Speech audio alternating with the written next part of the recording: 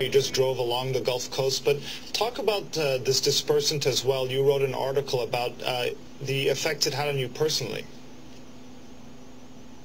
Right. About a week and a half ago, my partner and I were down in Barataria talking with shrimpers and fishermen and people affected by the oil disaster. And literally within minutes of driving down there, the air was so chemically laden. You could smell and taste chemicals in the air, and immediately our eyes began to burn.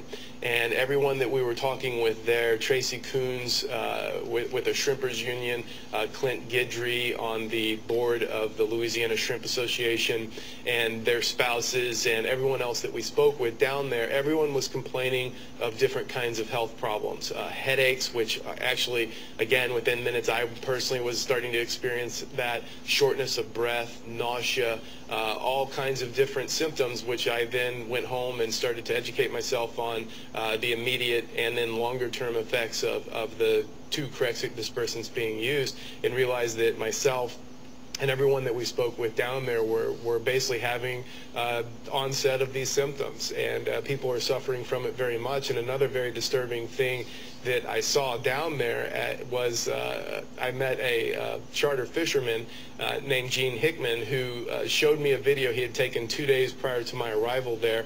He was outside of his house at night, and he had a video of literally crabs crawling out of the water at night onto his bulkhead to escape the water.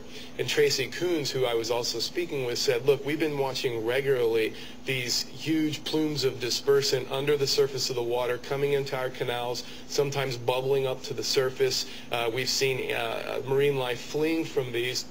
And there have been some reports of this happening throughout the Gulf, but then I went down to Gene Hickman's house and then saw, just minutes after watching this video, of crabs literally crawling out of the water, trying to escape from the water, to see basically crabs floating belly up in the water, dead, all in his canal. There was sheen over the top of it, dead fish, and again, the stench of the chemicals was so intense that our eyes were watering.